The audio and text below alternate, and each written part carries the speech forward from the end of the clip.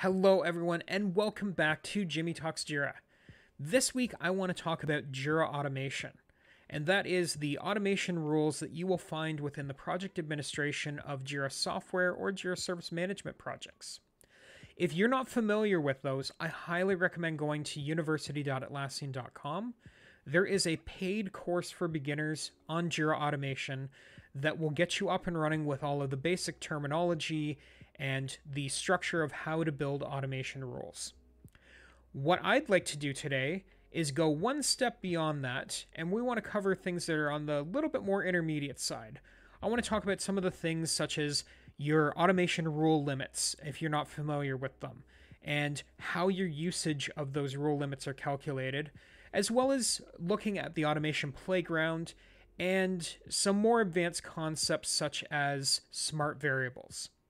So let's dive in. Okay, as I mentioned, university.atlassian.com, Jira Automation course and description. So as you'll see, it is $300 US, but in this course, you'll learn how to create basic and advanced automation rules.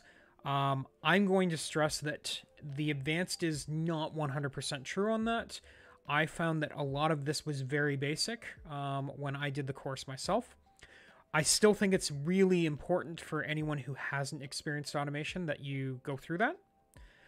So let's move on and let's take a look at some things. So this is just the cloud plan list. As you can see, the free versus standard versus premium. If we scroll down to automation, all of them have automation as something that they can do. The free plans, which some of you might have, you're limited to 100 executions per month. And we'll get into what executions means in a second. For any of you that are on standard, which I suspect a lot of you are, if you followed my previous video about how to set up a free standard dev instance for yourself to do some testing or for certification exams, that will be limited to 500 executions per month. And as you move into premium and enterprise, you're allowed 1,000 executions per user per month. So if you have, say, 100 users, you're allowed 100,000 executions per month, which, great advantages for being on premium. So let's talk about what executions mean. So a rule execution is any time an event triggers the rule to be considered. Not that it actually successfully completed, but whether it considered whether it should fire or not. So if you have something that is triggering on create issue, every time you create an issue, that counts as a rule execution. So you're saying, well, that's everything. That doesn't seem fair. I'm going to burn through that in no time flat. And you're right, with one condition. So what doesn't count towards your usage is single project executions. So when you set up global rules or rules that affect more than one project at the same time, those count to your rule executions. So my recommendation as a best practice would be try and set up single project rules as often as possible, because those don't count towards your execution limit. And you can do a lot of very powerful things within just a single project with these automation rules, and that doesn't count towards your execution limit. Now, there's going to be times when you need to do rules that either affect the global instance or they cross multiple projects.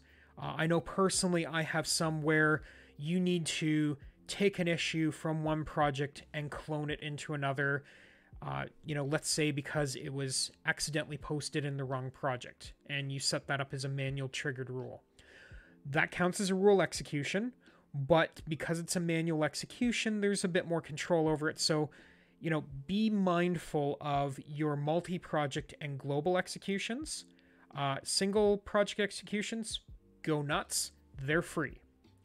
So, as I mentioned, the automation playground. If you haven't seen this yet, just go to Google, type in Jira Automation Playground, and you'll get to this page.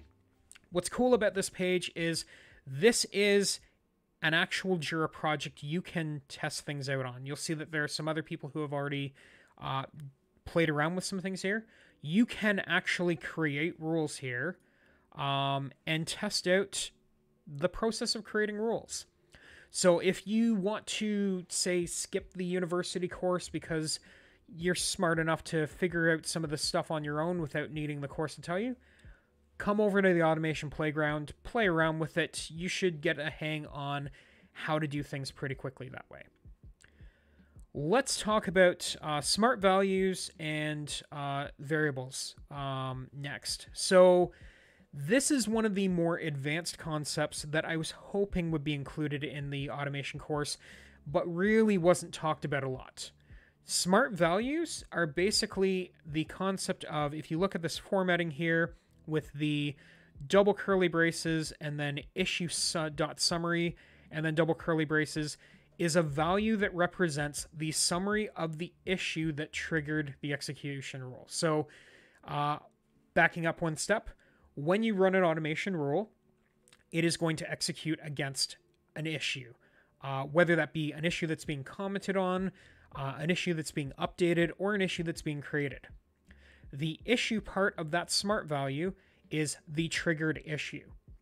And then with the dot notation, you can access various fields and metadata about that issue in smart variables so that you aren't using hard-coded strings, but you can actually pull pieces of information from the issue itself that you want to use for comparison, to add as other values for other things that you're using the execution of the automation rule for.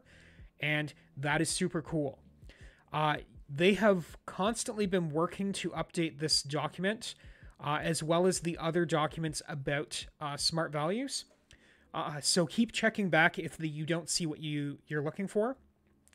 I'd also highly recommend checking out community.atlassian.com. The online community has a lot of very smart people, including a number of marketplace vendors and solution partners who are more than happy to chime in on some of the things that they have encountered as they are trying to do things for their various customers. You'll also find other customers, possibly myself, who will be there to help share some of the things that I have encountered or they have encountered while they've been trying out various things for automation rules themselves. So what I want to just show off here is, something like a delete comment. So what this is showing here is that you can trigger to look for the comment ID, or trigger off of issue comment.firstID and use that smart value as a part of how you want to delete a comment that is included on an issue in an automation rule. So, this just, some details on the formatting. I think it's one of those things where check out the documentation on some of these things if you want a bit more information. Go to the online community if you're interested in some things. I just want to now dive in and show you a quick demo of how an automation rule is created and how it looks. So we're going to breeze over some of the more basic concepts. So you all obviously need a trigger for your rule. We're going to do something that's not just based on issue create. I'm actually going to go with issue commented. And we're going to make it comment being the main action. Now you'll notice we can trigger on comments that are added during a transition or while other fields are being edited as well. But I'm going to go just with that one for now. And you'll notice that I am setting this up as a single project automation rule. So as we already talked about earlier, this will not count towards my execution limit, and that's awesome. So other things that we can do here is we can branch the rule, we can create some conditions for the rule. I don't need to do any of those on this one specifically. We're just going to do a new action. And what we're going to do is we're actually going to assign the issue.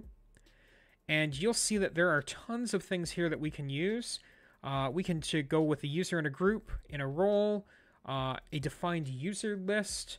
We're going to specifically use a smart value here because I want to show off the power of what we can do with this. And then what we're going to do here, as you can always see, I did some testing on this ahead of time. We're going to use the issue.comment.author.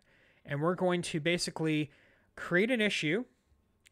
And then we're going to have we're going to assign the issue to the commenting user. So I'm going to turn that on.